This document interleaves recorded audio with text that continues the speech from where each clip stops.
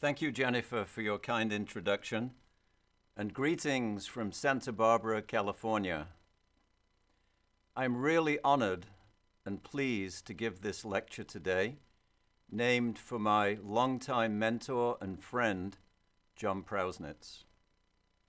The topic I've chosen to speak about is the link between chemical engineering practice and chemical engineering science, and nobody epitomizes that link more than John Prausnitz.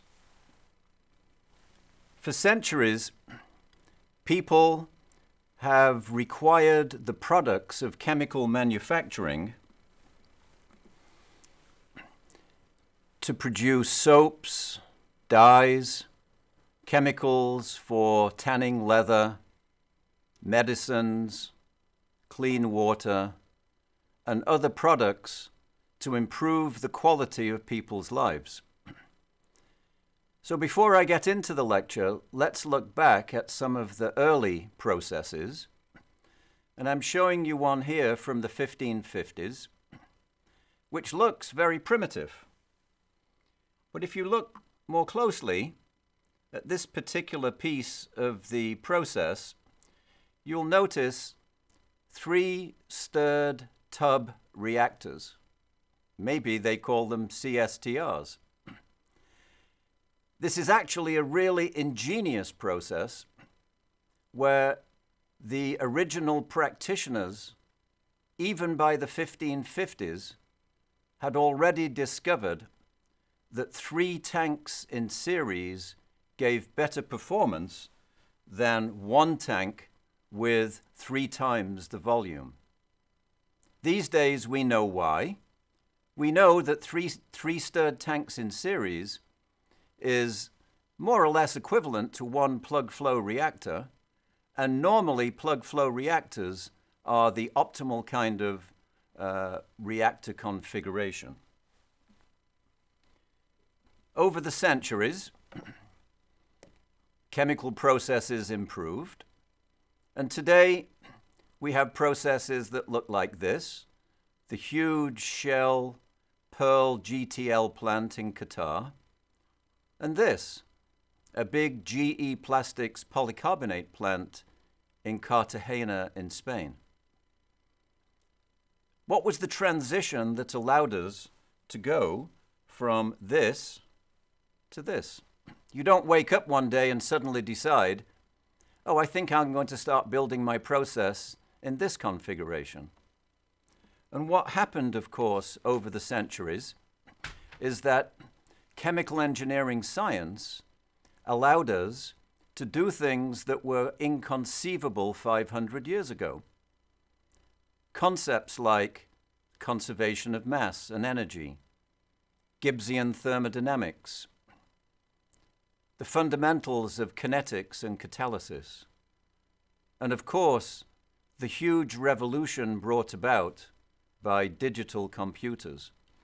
All of that science is what enabled the transition to modern technology to happen. So let me give you a brief outline of what I want to talk about today. I want to have a little introduction on how the pioneers of our subject were treated. Then I want to talk about 3 things: chemical processes and how can we tell which the best process is, pharmaceuticals, medicines, and I want to say a few words about the new vision for digital design. I have 1 slide on water and 1 slide on teaching and service, and then I'll end the lecture. So let's start by talking about how the pioneers were treated. Not very kindly, as it turns out.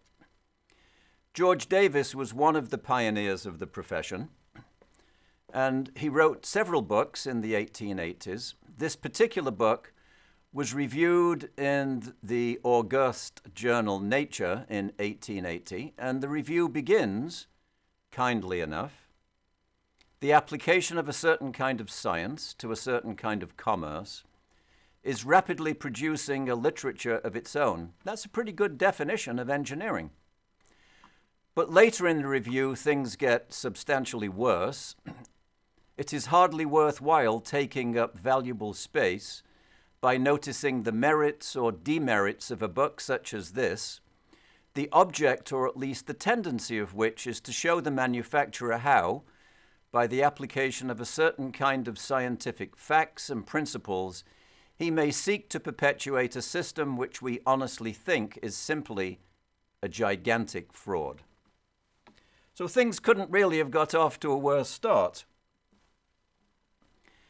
But 70 or 80 years later, things had improved significantly. And by 1967, Roger Sargent was able to write this pioneering visionary paper with the title Integrated Design and Optimization of Processes.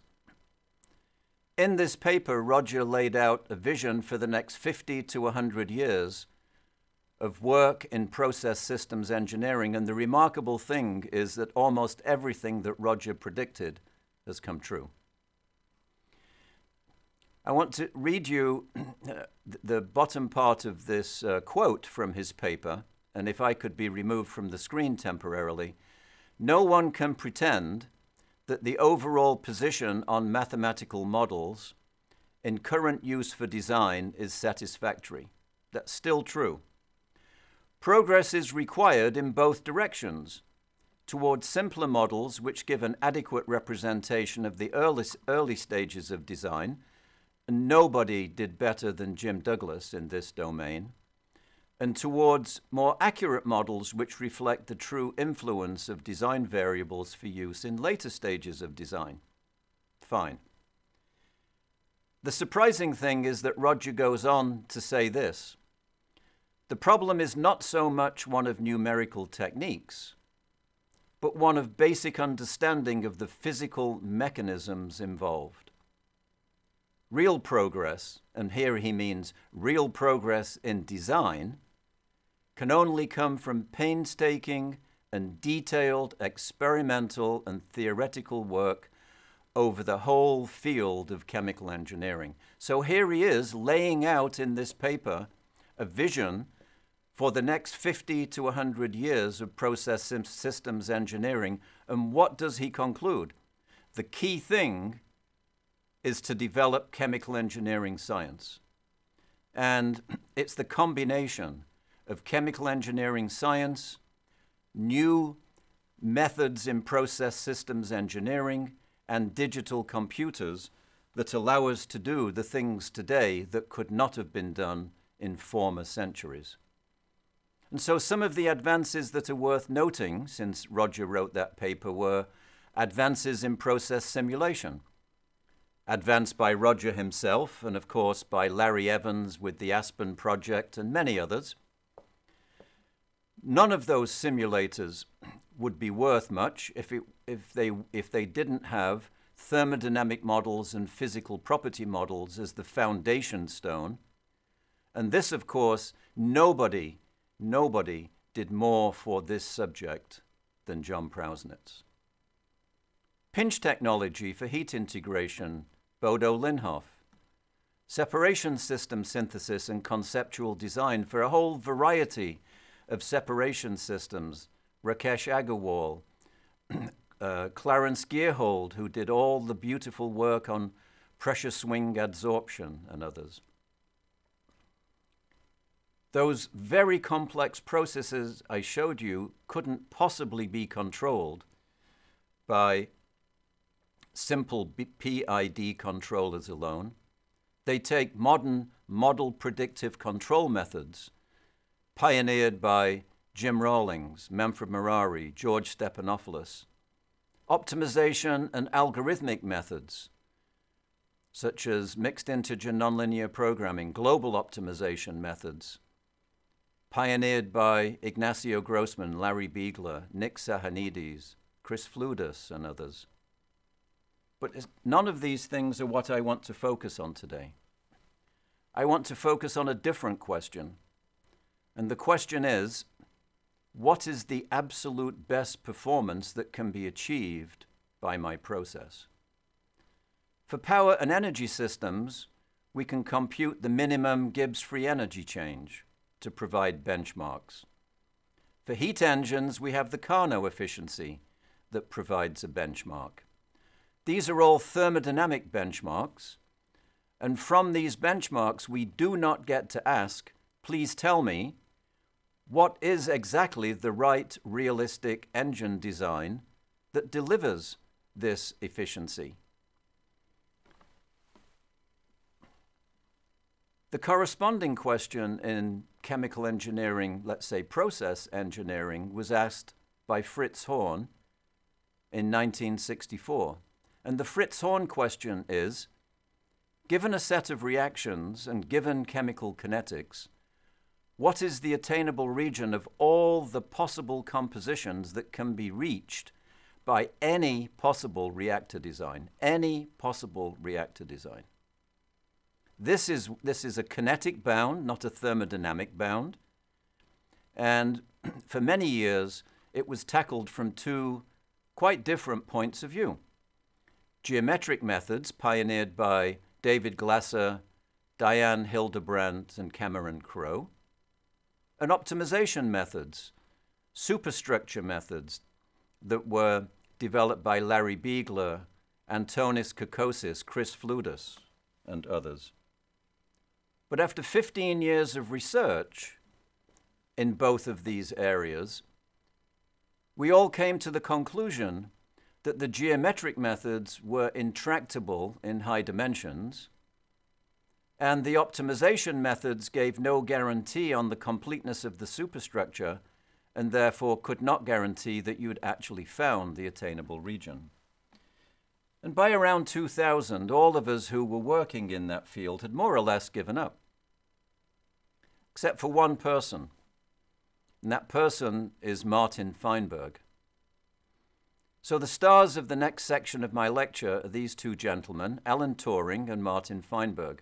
Turing, because without the stored program discrete state machine that he invented in his famous paper of 1936, in which he invented the concept of the digital computer and using mathematical logic proved all of the properties of such a machine. Without that, we would not be able to do any of the things I'm going to talk about today. The heart of what I'm going to talk about is what Martin Feinberg did. But first, let's reflect back on what Turing did in the early 1950s. After developing his paper on Turing machine computers, he then turned his attention to chemical reaction systems, and he wrote this classic paper in 1952, which I believe is the first one ever to use linear stability analysis on a reaction and reaction diffusion system. But the 50s also produced many other outstanding papers in reaction engineering. Peter Dankwert's paper on residence time distributions, the fantastic Ballou and Amundsen paper on chemical reactor stability that spawned thousands of papers like it in the literature. The incredible papers by Haugen and Watson and their books, Aris, his many papers and books. But for process systems engineering, the paper that really stands out to me is the paper by Feinberg and Ellison. And in this paper, they develop a completely general, rigorously correct kinetic theory of kinetic bounds on the productivity and selectivity in arbitrary reactor separator systems. And this is exactly what's needed to advance process systems engineering. So what did they prove in that paper? They proved that any arbitrary process, which is to say, any process you can think of, and all the processes we cannot think of, all of them can be represented by a very simple decomposition. And that decomposition we call the Feinberg decomposition, and it consists of R+1 stirred tank reactors, not in series, but each one is connected to a perfect separation system, or if you like, a split block, that takes in the feed to the system and all of the exit streams from the reactors and performs splits according to the optimization that you're about to carry out that respects all of the material and energy balances in the system. The number of reactors R plus 1 is typically a small number. R is the number of linearly independent chemical reactions. And even in complex reaction systems, this number is typically a small integer like 4 or 10 or 15. But it's a completely manageable optimization to carry out. They prove that the Feinberg decomposition cannot be outperformed, and so that generating selectivity bounds, the ultimate possible selectivity bounds for your given kinetics over all possible process configurations, becomes an optimization problem on this Feinberg decomposition. It's a most remarkable theorem and incredibly useful in process systems engineering, as I'll show you now through a simple example. So let's consider two reactions. So R is equal to 2. The first reaction is the main reaction. Ethanol is reacted to form ethyl acetate and hydrogen. But this catalytic reaction also produces diethyl ether and water as side products. And I'd like to acknowledge my joint student, Vikram Khanna, who developed a kinetic model for this chemistry. He also plotted the selectivity versus the conversion for that model. And what we see is the selectivity is fairly good, 90% until about 30% conversion, and then it drops off precipitously. There are several commercial processes that practice this chemistry, and all of them operate at 30% reactor conversion, and you can see why. So maybe we should try and improve our conceptual design of the reactor system, and let's look at the chemistry and see if we can invent a better process. So one thing we might consider is having multiple packed beds in series with separators in between to remove the hydrogen. This relieves the first reaction away from equilibrium. It speeds up the first reaction relative to the second reaction, and therefore you would expect it would improve the selectivity of the chemistry. And indeed it does. I'd like to acknowledge my former student, Jeff Frumpkin, who did these calculations. And so here we have 4 packed beds in series, 3 separators to remove the hydrogen in between. And indeed, if you look at the selectivity versus conversion plot for this reactor configuration, it is indeed better. But still, after about 30 or 35% reactor conversion, the selectivity tails off. We might think of a better embodiment of this process configuration than what I wrote down here, or what I depict here. We might think, for instance, of reactive distillation, where the catalyst is on each of the trays of the column, and hydrogen naturally moves up the column, the products move down the column, and indeed, one of the commercial processes is a reactive distillation process. But unfortunately, the selectivity versus conversion plot for a reactive distillation is hardly better than the one I'm showing you here. And so you might speculate, perhaps reactive distillation is as good as it gets.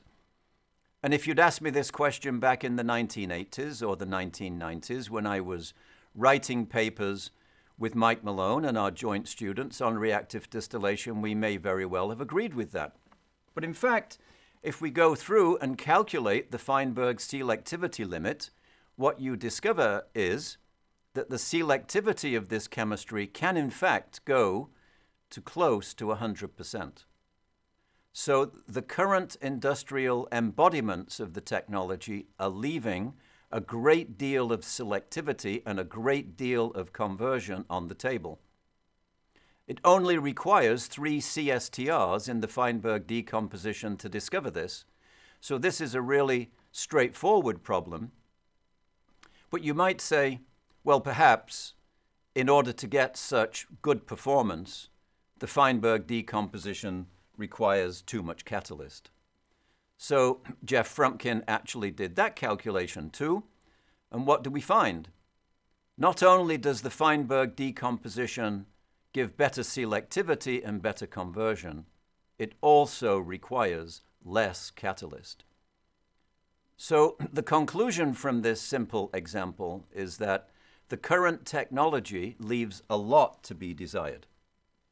And the conclusion from this section of my lecture is that if you calculate the Feinberg selectivity and it's low, you should work on catalysis and kinetics. If you calculate the Feinberg selectivity and it's high, but your process is not giving you a very high selectivity, you should be more creative and work on a better process design. In other words, the benchmark provided by the Feinberg selectivity limit provides an incentive for which problem to work on and how much is left on the table. This is an incredibly fertile area for future research, in my opinion, and already we're starting to see the Feinberg decomposition coupled with more traditional process synthesis methods, such as the recent paper by Tian and Stratos Pistakopoulos, in which they calculate the attainable region envelope using the Feinberg decomposition for the particular chemistry and reactor separator system that they study in this paper. And then they locate the various conceptual designs created by traditional process synthesis methods within that attainable region, knowing that it's not possible to have any real process that lies outside that region. So this is, in my opinion, a really fertile area for future research. Now let's turn our attention to medicines. Back in the Middle Ages, there were alchemists who were making lotions and potions and medicines and poisons and all kinds of things that were needed by the population. And this is a typical alchemical laboratory.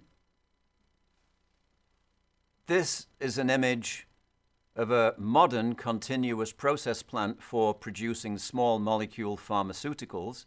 Happens to be an Eli Lilly plant, but similar plants can be found at other major name brand pharmaceutical companies. So this is the way it's being carried out today. This is the leading edge kind of technology, and again, requires all of the things that I was talking about earlier. But there's a new vision for these kinds of products, and it's called digital design of drug product and processes. And the idea is that the chemists and the chemical engineers pick up with a molecular structure handed over to us by the medicinal chemists who believe that there's some therapeutic value to such a molecule. It's gone through the various phases of trials, and it's now up to us to develop the product and the process to make this available to the public in tablet or capsule form. And so the workflow for this digital design goes something like this. The first thing you need to know is the crystal structure. All of these drugs are going to be formulated as crystals because their molecular weights are too high for them to be boiled or distilled.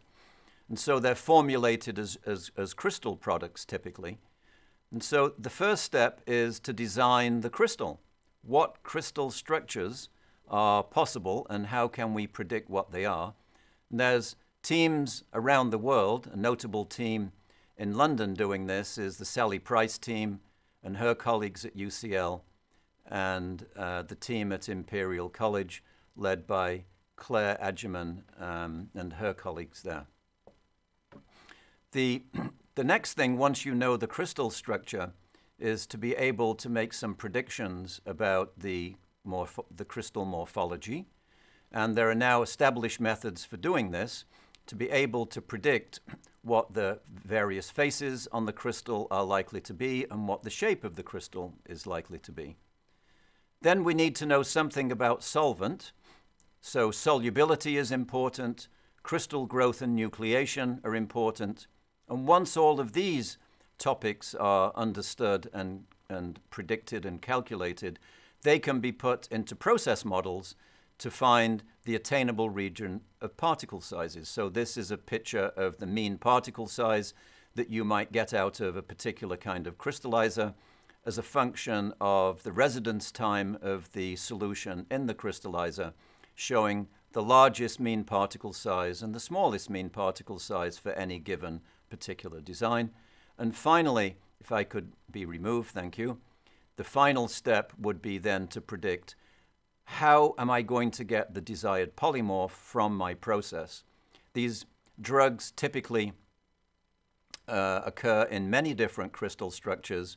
So this is glutamic acid, L-glutamic acid, in 2 of its crystal structures that turn out to give different polymorphs, different crystal shapes.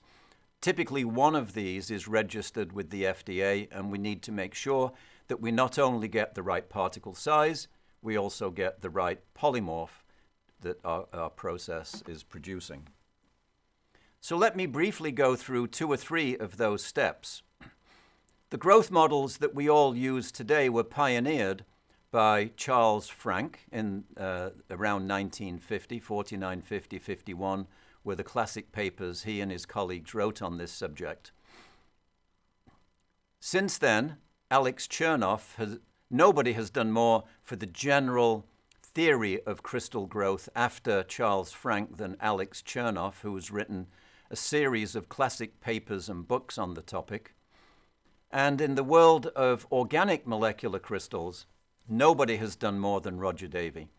Roger, I think, was the real pioneer back in the 1970s, 80s, 90s of molecular crystallization of organic materials, and he's still publishing pioneering papers to this day. So how does this go? With the known crystal structure, we find for each of the likely crystal faces what the step edges are likely to be flowing across those faces. Once we've determined the step edges, we can determine what the shapes of the spirals are, the growth spirals hypothesized by Charles Frank in his famous 1951 paper. And so we find that the growth spirals on each of the crystal faces, knowing the rotation time of those spirals gives us both the absolute growth rate and the relative growth rate of each of the crystal faces. And this is the predicted morphology. It happens to be for naphthalene crystals grown out of ethanol solution. And down below it, you see the experimental morphology. There is nothing at all in this predicted morphology that knows anything about the experimental morphology. So this is good enough for engineering work. And although it worked out very well for naphthalene from ethanol, there's still plenty of research to do in this area for more complicated molecular systems. Let's talk a little bit about solvent selection, solubility, and crystal growth rate.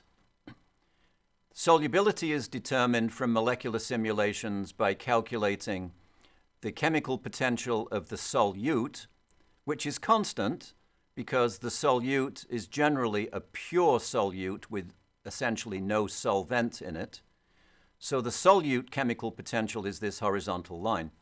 The chemical potential of solute in solution, of course, does change because as you change the composition of the solution from undersaturated to supersaturated, you will indeed change the chemical potential of the solute. And where these 2 curves intersect is the saturation concentration. And this now has been these kinds of calculations have been performed for a number of systems mentioned here. This has all been done in the last handful of years. And the pioneers here that I'd like to call out are Carlos Vega at the University of Madrid, Dan Frankel at the University of Cambridge, my old college, Trinity College, Cambridge, and Thanos Panagiotopoulos at Princeton. We can foresee a day where these calculations will produce for us the saturation mole fraction at various different temperatures, and where we can make a plot, a Van 't Hoff plot of the logarithm of the saturation concentration versus the reciprocal of the temperature, and that should be a straight line on a Van 't Hoff plot. Here I'm showing a Clausius-Clapeyron plot that was recently calculated by my joint student Vikram Khanna. And this shows a plot of the sublimation vapor pressure as a function of the reciprocal temperature for succinic acid using molecular simulation methods. You'll see that the data points, the blue data points on this plot, are the results of the molecular simulations. These molecular simulations, of course, know nothing about that they should lie on a straight line on a Van Hoff plot, but indeed they do. And the other data I'm showing on this graph are the experimental data. Again, the predicted Clausius-Clapeyron plot is certainly good enough for engineering work.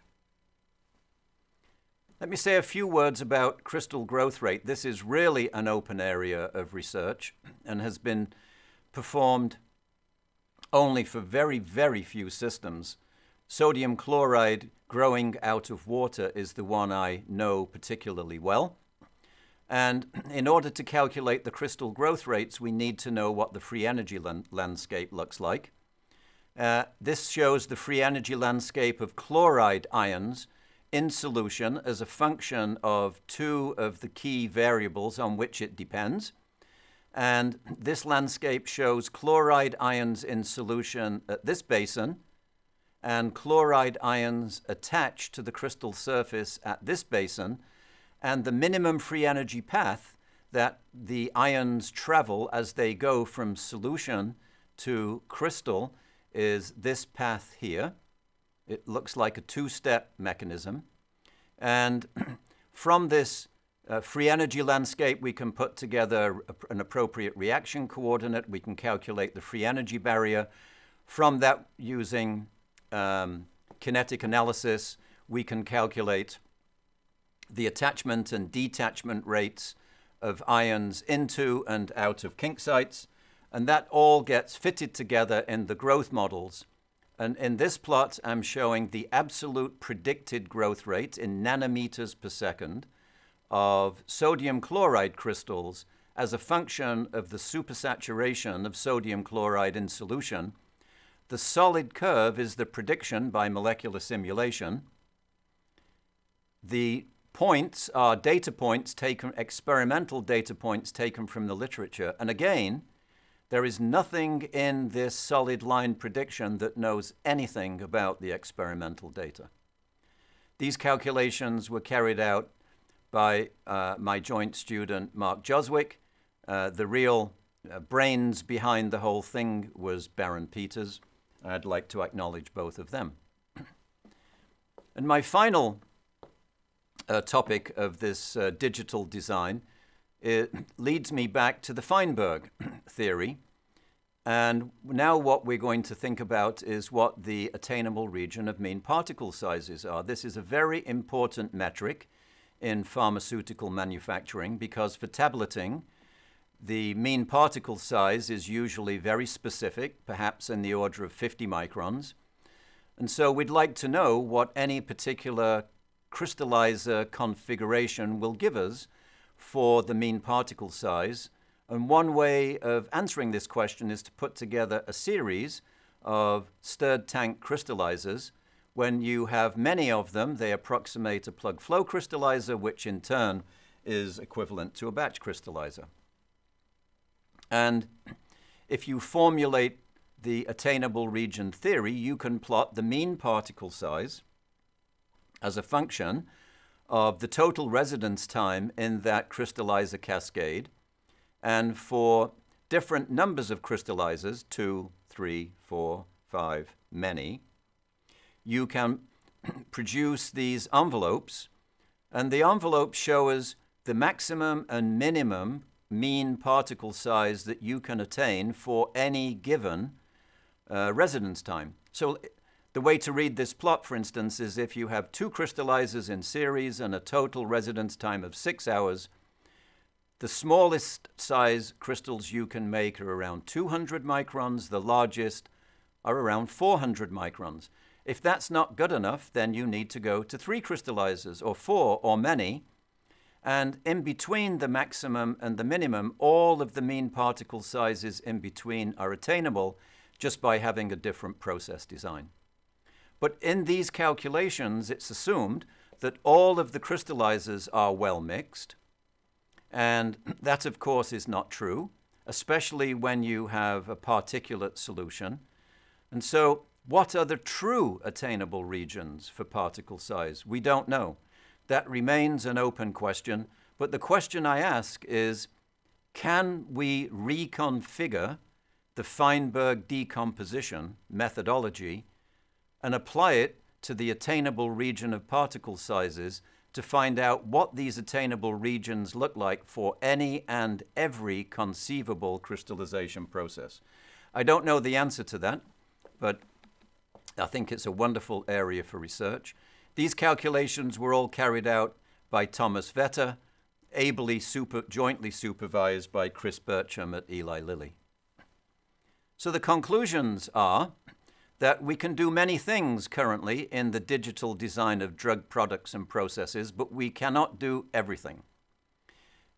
The key thing is what Sargent said 50 years ago.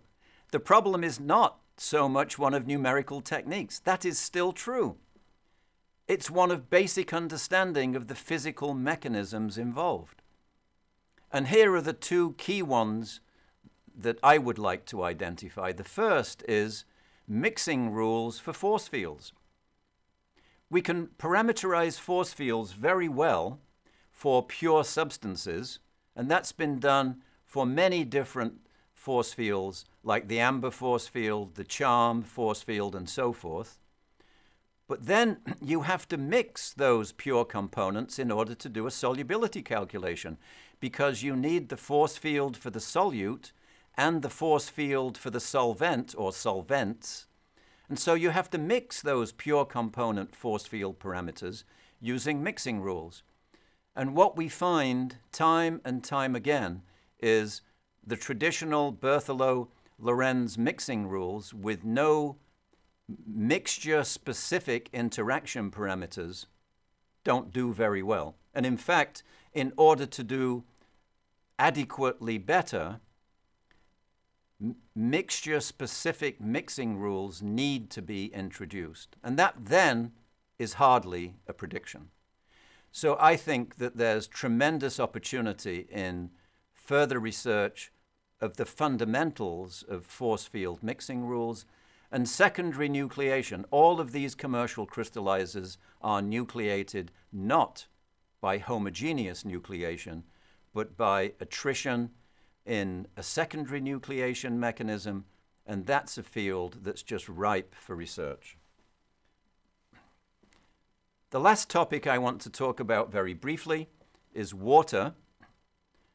Water is becoming more and more scarce, not only in the developed world, but all over the world. And I'd like to bring your attention to a huge project that's being led by Benny Freeman at the University of Texas. And the overall purpose of this project is to produce water that is fit for purpose from water that is not. And in order to do this, Benny has assembled an incredibly impressive team of polymer chemists and polymer scientists who are ably led by Rachel Siegelman, my colleague, and they're developing new types of polymer membranes with complex microstructures that are capable of rejecting solutes, such as boron, that the current generation of membranes are not able to reject. This requires new types of transport models, since the traditional transport models don't apply to these complex microstructures. There's work going on patterned membrane surfaces for specific kinds of separations, and there's a whole selection of projects on water chemistry, ably led by Lynn Katz, also at the University of Texas, on fouling and anti-fouling membranes. And I'm expecting over the next decade or so that tremendous things will come out of this collaborative effort. So today, industry continues to innovate and forge ahead to make products that society requires for a better standard of living. But I hope what I've demonstrated to you in all of the things that I've mentioned about chemical engineering science is the truth of Kurt Lewin's statement, famous statement, "There's nothing so practical as a good theory." And for my final slide, I want to say a few things about teaching and service. After all, I work in a university, and the key thing that we do in a university is teach students.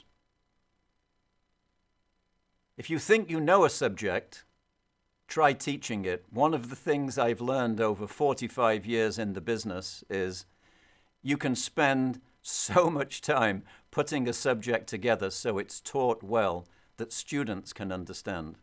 And to my younger colleagues, the advice I would give you is try hard, do well. The students will really appreciate it.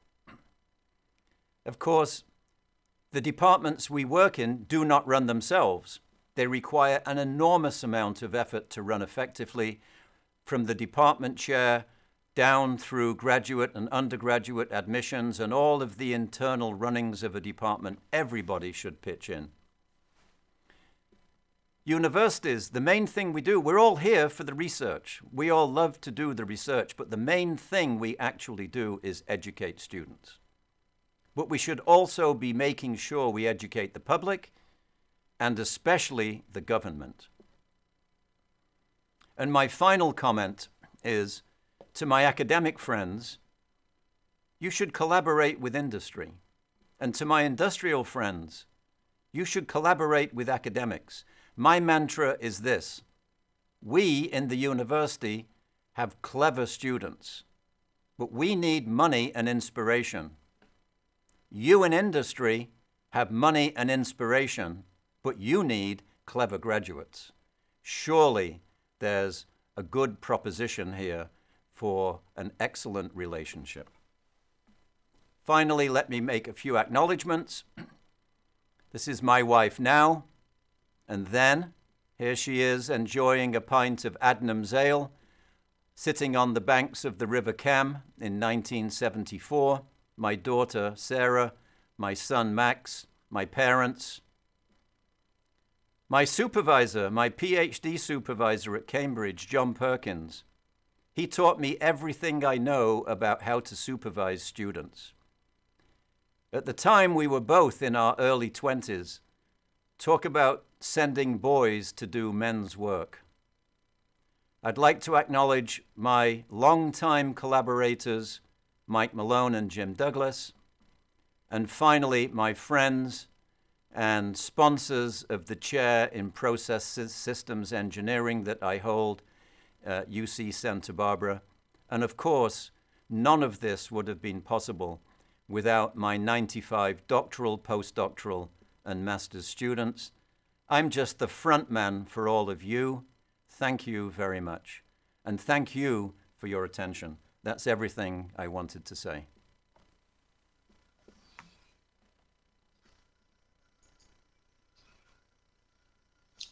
Thank you so much, Mike. Although the audience can't applaud, we all appreciate your outstanding lecture and your great perspective on the chemical engineering frontier. Thank you. It's very silent here in the studio. So we now have time for questions from the audience. If you'd like to ask a question of Mike, please enter that into the Q&A box.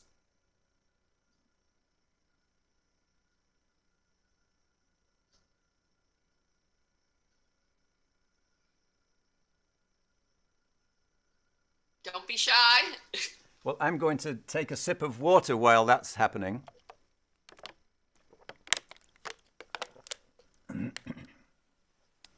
Okay, our first question, Mike. Yep. How does this compare with current ideas of process intensification? All related. It's all the same thing. The methodology that I talked about, the Feinberg decomposition, what you will essentially always discover from that is that the process is highly intensified, combining reactions, separations, energy, mass transfer, and so forth. I think the Feinberg decomposition is exactly the right thing we need to benchmark in process integration domain. And let me say this. If you work in industry and you've developed a kinetic model, you owe it to yourself and your management to calculate the Feinberg selectivity limit so that you can allocate resources to decide what is the most important thing to work on next. Is it the kinetics and the catalysis, or is it more creative process engineering? Thank you. Okay, the next question is about teaching. My impression is that it is important that the young professionals know their limits. Have you a comment on this? Well, it's important we all know our limits. I'm not quite sure what the question refers to, but let me say that, in my opinion, research is really important, but teaching is also extremely important. And I've been criticized by my colleagues my entire career for spending too much time on teaching. But it's something I love to do, and I think the students in my courses have benefited from that and have enjoyed the lectures. A good movie, a good book, a good painting or work of art should make you think about it for the hours and days after the event. And a good lecture should do the same thing. Absolutely. Next question. Could you elaborate more on the Feinberg selectivity low versus high and focus on the catalyst or process? So if the Feinberg selectivity happens to turn out to be very high, let's say 95% or higher. By the way, the example I showed you is atypical. The Feinberg selectivity limit is rarely 100%. It just so happens for that particular example it was. But we've calculated many, many other much more complex examples where the Feinberg selectivity limit is not 100%. So if the Feinberg selectivity limit is high, then, and your process is giving you a much lower one, what that's telling you is there's potentially room to move by developing a more creative process. And sometimes the Feinberg limit will give you strong hints about what to do. For example, in one case that we studied, the Feinberg selectivity limit, or the methodology, told us that the limiting reactant that we had assumed in the process calculations was actually the wrong reactant, and that we should switch the two components and change the limiting reactant to the one that we hadn't picked. So sometimes you can get very strong hints from what the Feinberg limit is telling you on how you might reconfigure your process.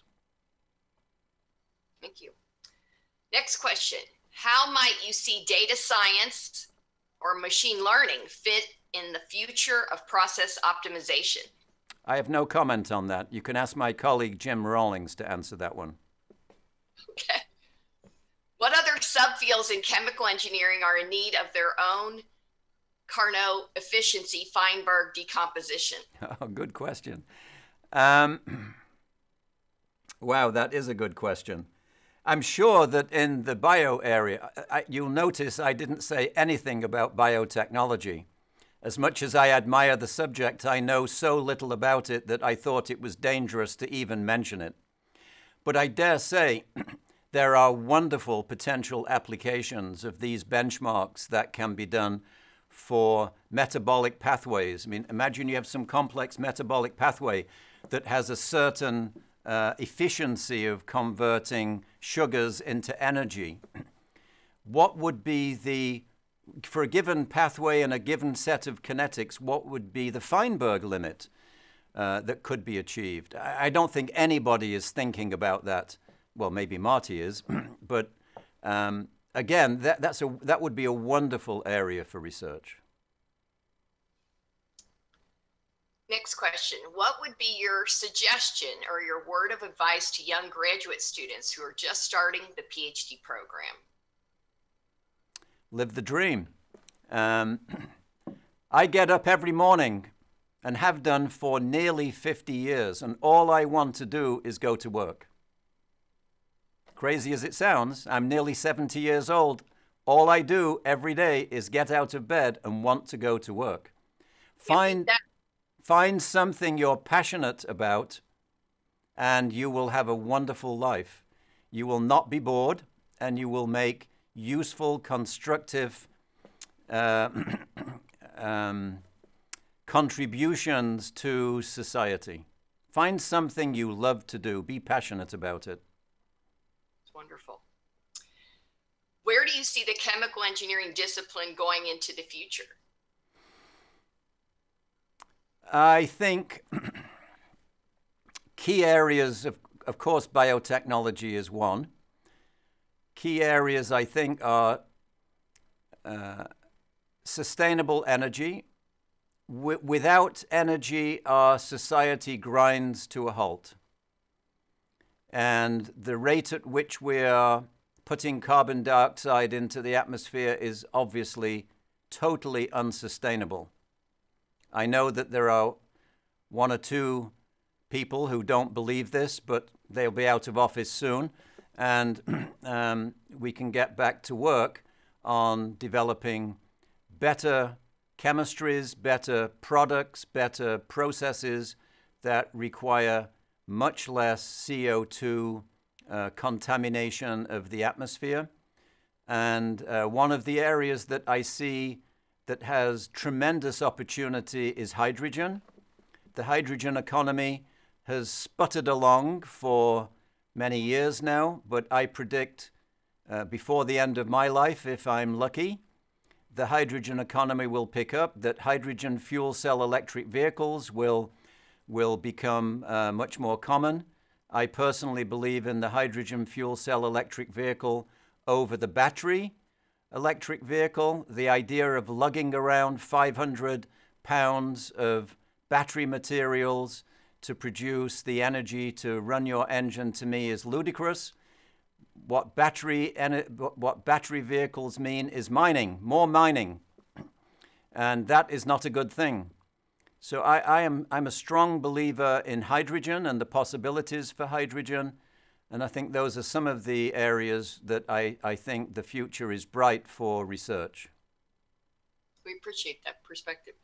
Next question. Of the challenges you described in crystal product prediction, which challenge, if any, is the most daunting and requires fundamentally new ideas? Nucleation. And I don't mean classical nucleation. Classical nucleation is under control. Everyone says that classical nucleation theory disagrees with experiment by orders of magnitude. That's wrong. That's a lie. Classical nucleation theory, if you take into account the very important effect that the surface energy below about 10 nanometers in size, which of course all the nuclei are, the surface energy is a strong function of size of particle. If you take that into account, say using the Tolman methodology, you get extremely good agreement between classical nucleation theory and experiment. So classical nucleation theory is not the issue. The models are good, and moreover, it doesn't really happen in most production processes. I think nucleation is, to me, that I have no idea where to start on that problem. And I think that is really a huge and very important problem to develop good models for secondary nucleation. I think we have time for one or two more questions. Next question.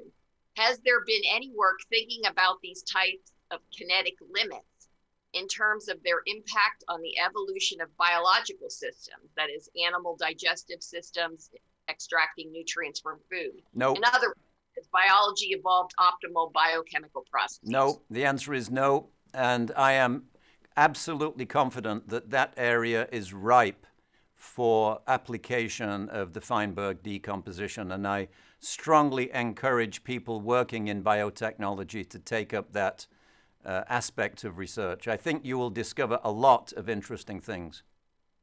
Okay. Two more questions. How do you see cell factories, micro production of desirable chemicals, fitting in with these advances? No idea. Okay. Last question. The gap between university and business, how has it evolved from your perspective? What are your thoughts on creating improved connections? You have to try hard. You have to get out of the monastery. I'm talking to my academic friends now. You have to get out of the monastery and meet people. You have to get involved in consulting. You have to work on problems that industry wants to know the answers to. Sometimes they don't know that they need to know the answers to those problems, and therefore you have to work really hard to persuade them that they do.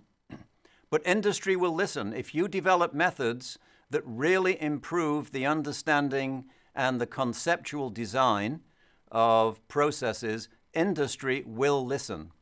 So it takes hard work, and there's no substitute for making those connections. Go to conferences and make connections to industrial people in the audience. And you just have to be persistent. And similarly to my industrial friends, you also have to work hard. You have to find people and departments and universities where you really want to invest and make a long-term commitment. The thing that we do well in a university is research that takes 10 years, not 10 weeks or 10 months. And it takes commitment from industry. If you're going to work on a problem like the Feinberg decomposition, you should have been supporting Marty Feinberg for a decade. I'm sure nobody did, by the way, other than the NSF. But you have to find a problem and stick with it and believe that your champions will actually come through. I think a big mistake is to think that the university is a cheap way of doing short-term problems. That is a complete waste of time for universities and for the PhD students. What we do well are projects that take 5 years or 10 years to complete. So true. So I want to thank everyone for your questions, and thank you again, Mike, and congratulations to you for presenting the Institute Lecture for this year. Thank you for inviting me, and it was a pleasure to give it. Thank you, Jennifer.